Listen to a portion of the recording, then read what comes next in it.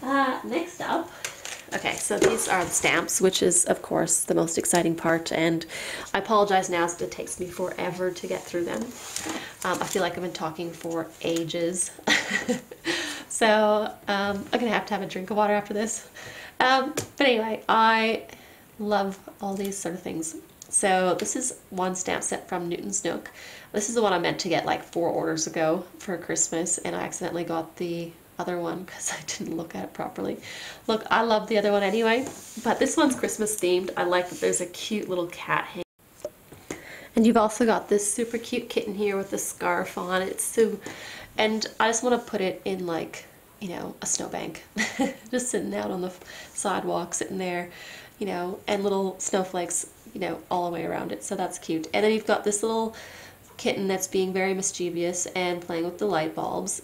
And it's great because I can multicolor the light bulbs, put glossy accents on them, watercolor or Spectrum Noir pencil the kitten, and I think it will look really super sweet. So that will look great. And then you've also got this little kitten with the milk and cookies, and I don't know, they're just very adorable images that are great for coloring. And my husband and I are looking at getting ourselves a little kitten, so once I get the kitten and know what it looks like, I can start coloring these little kittens to match. So yeah, so that's why I got that. You also get a few other like sentiments. You get Meowy Christmas, Deck the Halls, Light Up the Holidays, and you get a little holly, and you get a Santa on like a little taggy thing. Now this one's called Newton's Holiday Mischief.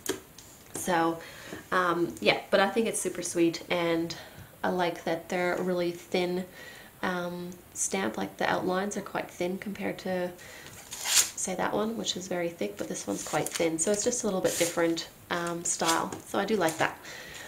Next up, I got this one from Avery L. And ooh, was I ever excited, because it came out like 2 days before I put the order in, or 1 day or something super close. So it was just very good timing, and I didn't even know this one was about to be released. I had no idea. I just one day showed up. And this one's called More Stories. I have the other storybook one, which is why I got this one. I love the other one, and this one has 4 new images plus heaps more accessories. So you've got a hedgehog, the penguin, which I've showed you that I've, you know, that's this penguin here. So I just think it's adorable. They all look like they're sort of looking up in the air too, which is great. Not as much as the other one. These ones, like, maybe not quite as much as the other stamp set that look really like they're looking up. But you've got the fox, and you've got a cute little bunny as well. And it's facing the other way than the other one, and a little bit smaller as well. And then like all these accessories, there's so many for scene building. You've got more of the grass. You got, you know, a mushroom, little swirls. You got leaves falling, dragonflies, 2 different ones. Heaps of flowers to like make a row of flowers instead of using the grass. And you've got a moon, a kite, snowflakes, a little bow. I'm assuming it's a bow. Yeah, it's a bow. And then you've also got the banner. And you've got sentiments: thinking of you, missing you, and love you. So I really like the style of the stamp set to begin with, and the fact that they made one to match the other one really means that I can use both of them together, because it's kind of a different style to any other of my critters. So now I've got something to mix and match with. So super, super happy. Like I've said, this penguin has already been used in one Christmas card, and most likely will get used in more. And like this cute little fox, you would be great sitting in a pile of leaves. You would be so nice. And I could have the trees from the Mama Elephant's Winter Wonderland sort of make a big foresty scene, or even use the lawn fawn Into the Woods. Is it Into the Woods? Yeah, anyway, the one with the birch trees, and just make a little scene up for him sitting in the woods in a pile of leaves or something like that. So I think that that's super, super cute. This guy would be cute with that little bow in his hair. I don't know, they're just such fun characters and critters and everything else that this one really should be a lot of fun. And making, like, using my stitched hills borders to make fun scenes, and that's what I really like with my card making, is making scenes with critters in them. So super excited to add that to my collection. This one here I was really thrilled with it. Like, it's another Avery L one, and it's called North Pole, and I love the Santa. He looks like he's walking on a mission in some direction. You've got this cute little adorable penguin that, you know, you could have 3 or 4 all just following him along. And then his hat's actually made up with the sentiment. So there's 3 options. There's merry, jolly, and ho ho ho. You can actually probably just, you know, partially ink it so that you would just get the hat and not worry about the sentiment. So I intend to do that as well. So I'll use, you know, some with the sentiment attached and some with just the hat. I do want to use a Santa because it's a solid hat, whereas this one's an outline. So I would really like to do more non-traditional, you know, Santas, like the ones like the Saint Nicholas, or like the older Santas that are either wearing green or the brown. So I'd like to change the Santa up a bit and make you know, not just the standard red and white one. So definitely gonna use him in a few different ways. He also comes with the North Pole, and I really like this. It's got little snow at the top of it. And there's 3 parcels as well, and they all look like they're just you know, not the super fancy parcels. They look more like ones that you would, you know, old packages that you used to get in the, you know, craft brown paper bags and stuff, like, or not bags, but, you know, the craft paper parcels from way long time ago. So that's what I really liked about them. And then you got these little stars as well. And I really just think this was something completely out there. I haven't seen anything at all similar to this, so I really like it. And I'm definitely gonna have, because he's walking this way, so I'm gonna have like a longer card, and he's on a mission going somewhere, you know, and you can have the North Pole and behind and that sort of thing. So it was just something very different from anything I've seen before. Okay, so next up is a Lawn Fawn stamp set. This is kind of sad, but I'm getting to the point where I now have most of the stamp sets I want from Lawn Fawn, so I don't really need much more from them. I mean, it's great, but it's, you know, I don't even want to know how much I spent on it. But anyway, this one here is called Sweater Weather, and what made me truly fall in love with this one, and I did get it the first time it came out, because I hadn't really seen it used yet, and then they had it in Inspiration Week, and I loved this, which I didn't think I would, but it looks so good framing critters from plenty of different sets. It's such a great frame, used on, and they had heaps of different examples, and you can use it this way or, you know, this way, and it just looked really great as a focal point on a card. So it made really nice, clean and simple cards. Like, as much as I love making my scene cards, it's really nice to have you know, something different to do with the, you know, more clean and simple look. So they had heaps where it was just pattern paper in the background, and then they had this as a focal point and something, a critter sitting on top of it, and it looked really stunning. So I was really impressed with this frame and how elegant it looked on cards with little critters inside. And as far as the rest of the stamp set goes, there's heaps of pluses. There's this great tree which you could use sort of like all season, like it's bare leaves, so you can use it easily for, you know, Christmas or winter, sorry, with no leaves on it.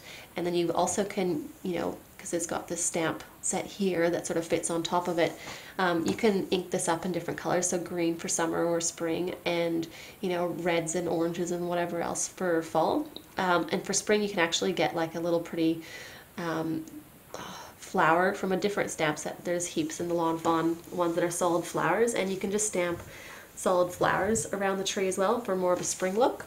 So I think that would look really, really pretty. Then the accessories you get with this one are a lot of solid images. So there's actually 4 sizes of leaves, 2 bigger, a medium, and then 1 little one.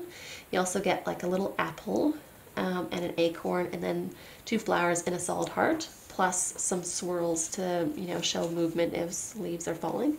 So I think that's really great, and I really want to use these solid images with, you know, different inks to make piles and piles of, you know, leaves that you've raked up sort of thing, and have a critter sitting inside of them, or use the Joy to the Woods stamp set with the birch trees and make this gorgeous scene with it. So this is a really good, well, it's kind of like a mix. Like it's these parts here for great for build a scene, and then this one here is great for clean and simple. So it's kind of cool. It's like more of a two-in-one sort of thing. You also get sentiments. There's hello, smile, happy fall, and falling for you. They're really big in your face, you know, sort of stamp sets. I'll definitely use the hello and the smile, but I'm not too sure how much use I'll get out of the other two. I mean, I can sort of cut up that one and have the happy for something. But yeah, it'll just depend on, because they're very obviously fall orientated, so you can't use them year round. Unless you use the falling for you like Valentine's Day. You could do that. So yeah, so I'm really excited to be able to play with this one. The next one I got is another Lawn Fawn one. This one's called Bows and Holly. So it's actually from, I don't know, it's probably one of their, like, in the first year stamp sets they came out with for their Christmas line. And I never had it, and I kind of just, you know, it wasn't on the must-have list, but as I said before, I'm starting to get to the point where I've kind of got everything I want, which is great. So this one sort of came to the top of the pile, I guess. And it's Christmas time, and they're gorgeous images.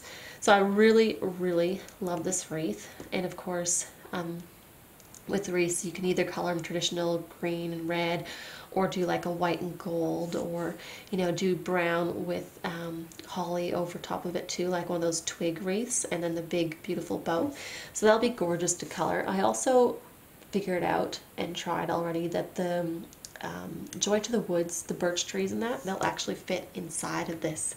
So I want to hang this wreath on top of a birch tree as a card sort of thing. So I think they'll look cute, because obviously wreaths, you either hang them on a door or you put them over top of something. So yeah, and even like this hole is big enough that you could actually stick a critter's head through it. So I think it would be really quite cool to do some either, you know, fancy cutting, or do some fancy masking and have the critter's head poking out the front, especially maybe the seal or something, because it'll be this way, or something like that, or even like the little lion, because obviously the wreath is more Christmassy and they're used to having the you know, their mane or whatever around them.